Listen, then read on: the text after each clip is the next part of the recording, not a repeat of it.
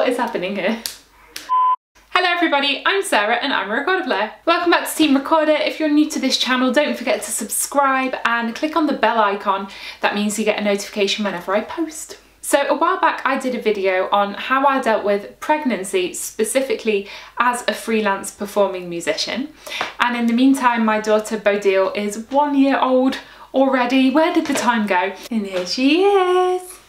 Say hello, Bodil. So I thought I would do a follow-up on being a working parent to a baby as a freelance musician. When I embarked upon this journey, there were so many unanswered questions. How would we cope with this? I wish there had been a video a bit like this that I could have turned to. So maybe by sharing my experience, it might help someone else. And I'm going to start off with a few caveats. Obviously, this is my experience. It won't be valid for everybody. If you feel differently, then that's of course completely fine. We live in the Netherlands, which has, in my opinion, a very good support system in terms of pre and postnatal care, good maternity pay, childcare subsidy from birth. So that makes a lot of things possible. And Bodil and I were both really lucky to not have any health complications. On the whole, apart from some very normal things, we were both healthy, and that makes a huge difference. And John is also an absolutely fantastic dad. He is brilliant with Bodil. We parent really equally. Now for the difficult things, both my husband John and I are performing, touring musicians, which is quite an irregular lifestyle. And we don't have any family in the country at all. I'm from England, John is from America, we live in the Netherlands. Our parents live across 3 different continents. So that was kind of difficult. So that's kind of our starting point. So my approach to working as a first-time mum was, don't know how it's gonna be, let's just try it and find out. Let's see what works. If it doesn't work, try something else. And that's basically my approach to parenting. Do whatever works, with a lot of optimism and love and a healthy dose of Going back to work as a freelancer, you decide this for yourself. There's no set date, and I do lots of different things, and I actually built up going back to work very gradually. Let's see, I played my first concert when Bodil was 11 weeks old. That felt really good, but I was also like, where am I? Then when she was 3 months old, we flew to the UK and I gave 2 days of masterclasses in Scotland, then drove down to Manchester and had a day filming with the BBC. This was great, but it was a lot. When she was 4 months old, I was teaching at a recorder festival in Belgium for 3 days. That was pretty heavy because I had to take her with me. And then I went back to everything full-time when she was around 5.5 months old. And when I say I went back to everything, that's concerts, rehearsals, teaching 2 days a week, working in a concert hall, and YouTube. That's also actually really part of my job now. Every single one of these steps felt good in terms of I really enjoy what I'm doing, but it was also tough. And each time I started something new, it felt quite early to be doing that. In the first week I was fully back at work, I had 8 concerts. I mean, that would be a really heavy week before I had been a parent. So this was, ugh. Before I had the baby, I didn't know how it would be, so I hadn't actually changed my work schedule at all. I was just going fully back into everything that I'd been doing before I had a baby. And it was very quickly apparent that this was way too much. Many of us musicians are also complete workaholics. I was used to working 7 days a week, all hours of the day, and this does not combine with a baby. Unsurprisingly. Also around this point, 6 months, Bodil had a massive sleep regression. Unsurprisingly, around the time I went back to work, her sleep got worse.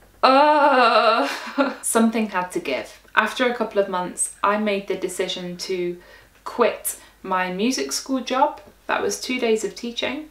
It was really hard to say goodbye to my students, but it was just too much. And this also meant that now absolutely everything I do is freelance, which is quite scary, but it does mean I can completely organise my time. If there's a week where John is away on tour, I can be with Bodil, or we can go together. I can plan busy weeks, free weeks. For me, for now, it's better to do it this way. It felt like I could either choose completely for the 9 to 5 office hours or the complete freelance, and I went that way and it's working so far. So making the change to taking on less work was the first step. The second step was actually accepting this. I've basically been working at 100% on being a musician for my entire adult life. This is my whole personality, and I realised it was my whole self-worth, and to leave part of that behind was really scary. I just had to give myself the time to get used to it, and gradually I could adjust and kind of realise that I then had the time and energy to spend with Bodil, and also making sure that the work I was doing I could really do properly. I wasn't having to rush and spread myself too thin. I mean, we're just really lucky that me and John have enough work to make this possible. I still work a lot, don't get me wrong, but I think I work like a normal person rather than like a workaholic musician. So I'd say it's taken until now, like a year down the line, to have found a balance with what I'm doing that I'm happy with. So this brings me to one of the big questions: childcare. How on earth were we going to juggle our crazy irregular lifestyles with a little baby who needs us? As I said, we don't have any family here to help us. We have a really good relationship with our parents, and of course they've come to visit, and when they're there that helps a lot, but it's not like they can come 1 or 2 days a week. So this was a big point of stress before she was born, basically. Oh my God. For the first 6 months, we took Bodil with us everywhere. From when she was 2 months old, John was fully touring, performing all over Europe, and we would just all go. I can't tell you how many theatre and concert hall backstages Bodil has been in. We bought her these special baby headphones, so she's laying there sleeping even during concerts and rehearsals. We can't always plan it that all 3 of us can go together. Often we have to have concerts at the same time. Twice I've managed to take a friend with me who has looked after Bodil when I've been working. We did this in Belgium when she was 4 months old, but also in December I went to Singapore for a week and took Bodil, took a friend who was our babysitter, and it worked. And of course it was exhausting, but it worked and Bodil had a great time. This is her hanging out backstage. When I've been performing in the Netherlands, I've also hired a babysitter to literally just be with Bodil backstage while I perform. In the early months this really worked. She was just kind of with us all the time. We didn't really have a routine, we just took her with us wherever we went. She was sleeping and feeding around the clock. As she got older, we really started to notice that babies need routine. She needed a bedtime, she needed to nap, and just having her with us backstage until midnight was not working anymore. When Bodil was around 6 months old, we started with daycare, and we have been so lucky to find a really great daycare that is completely flexible, so Bodil can also go there at weekends or in the evenings. Every week is different, we can just book the times in, and this has been a complete lifesaver. It amazes me that there is not more daycare available like this, because nowadays so many people are self-employed, freelancers, work night shifts, work on and off, and I find it really strange that most daycare is Monday to Friday 9 till 5. Anyway, and the question of travelling with a baby, now that's a whole video on its own, but we actually found it's completely possible. The younger they are, the easier it is. The older she gets, the tougher it's gonna get. She has a lot of energy, but you always get through it. Just be relaxed and flexible and take a lot of entertainment with you. And so that was my work outside the house, travelling, touring, performing. What about all the stuff I had to get done at home? As a freelancer, there is a huge amount of behind the scenes work. All the preparation, practice, administration, emails. I discovered when you have a baby, the hours you have in the day to work on your own stuff are drastically reduced. As Bodil gets older, she needs 100% of my attention when I'm with her. There's been times when John has gone away on tour for a week or more, and then I just can't do anything. So in the evenings I was putting her to bed, then doing a couple of hours of work then. But it wasn't easy squeezing everything into that short amount of time. So basically I was always running to catch up with my work. I wasn't sleeping enough, obviously, and I was just exhausted.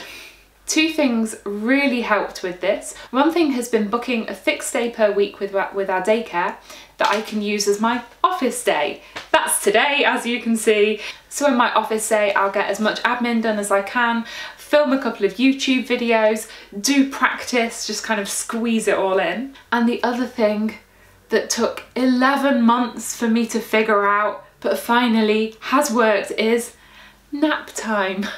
Now, finally, she goes down for a proper nap in her own bed. She sleeps for 2 hours, and I just have this like huge window of time that I can do anything with. Please don't ask me why it took me 11 months to figure out how to get my baby to nap in her bed. This parenting thing is not easy, but we got there. So in the beginning, when she was tiny, we were completely flexible. She followed us everywhere. But in the meantime, I've seen a good solid routine for your baby works. One thing that I never thought about before I had a baby, but suddenly becomes a huge focus, if you are a mum who is breastfeeding, that is pumping milk.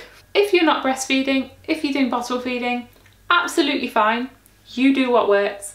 For me, I was breastfeeding. However, when I wasn't with her, that would mean I had to pump milk, both to take home from her and to kind of relieve it or building up. It sounds like a small thing, but when you go back to work, you have to spend quite a lot of time pumping.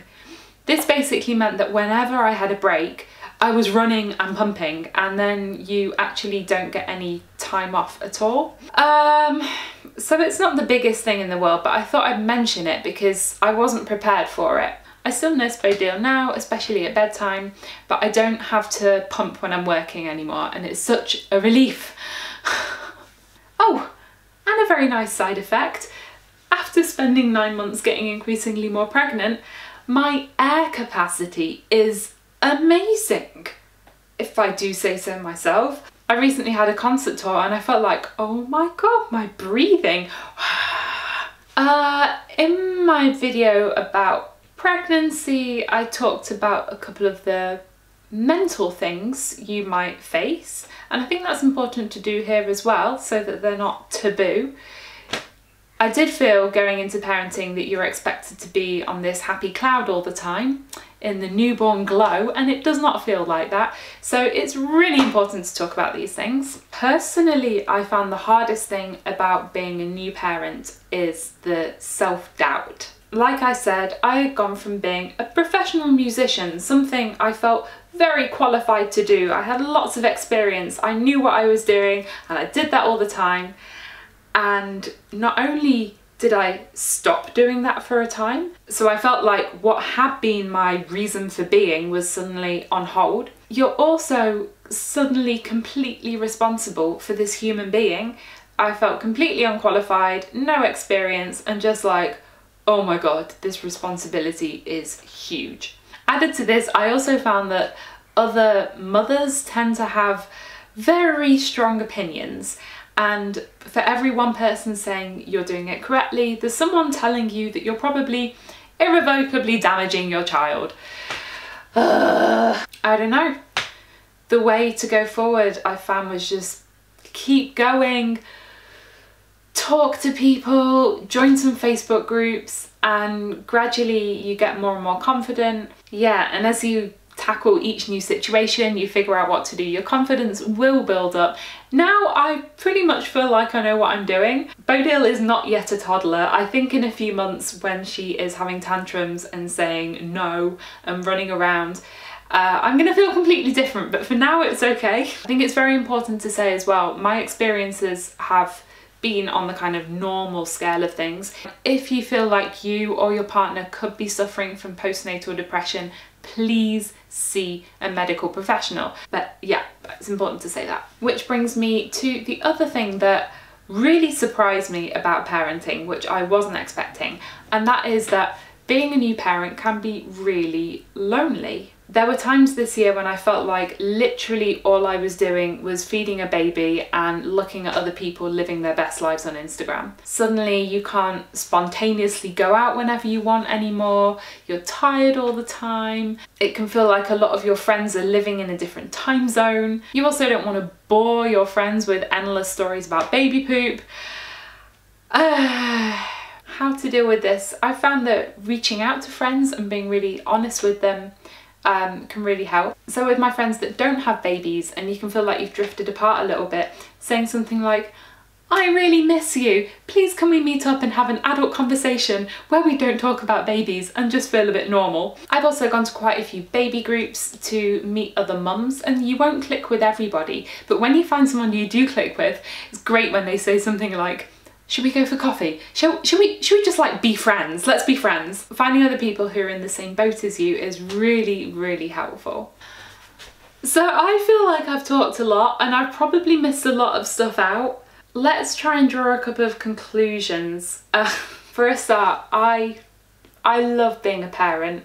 I love Bodil. She's just the most wonderful, funny, hilarious, wise little creature, and I could spend all day with her. Well, I do. John is also a fantastic dad. He is really hands-on. I feel like this year, having the time and the energy to do less than I would before has really shown me, amongst all the different freelance things I do, which ones are the ones I want to spend my time and energy on. Of course, I still have to make it work financially, I have to pay my bills, but now I'm very careful about the work that I do take on. And we found that you can still do all of the stuff you were doing before you had a baby. It's just a lot more complicated. So it's about choosing what is still realistic for you, what you still want to be doing, what you still need to be doing, but you can make it work. So I hope that these garbled ramblings made some kind of sense. Maybe I'll look back on this video in a year and be like, sweet summer child. If you are a working parent, I'd love it if you shared some of your experiences in the comments, or we could have a chat. I'm always happy to hear tips and experiences from people. As always, you can subscribe to my channel by clicking on my face down here. Down here you can support the channel through the Team Recorder Patreon. Bodil, can you put your arms up? Yeah! What? Oh no! Oh no! Okay, that's enough, thank you.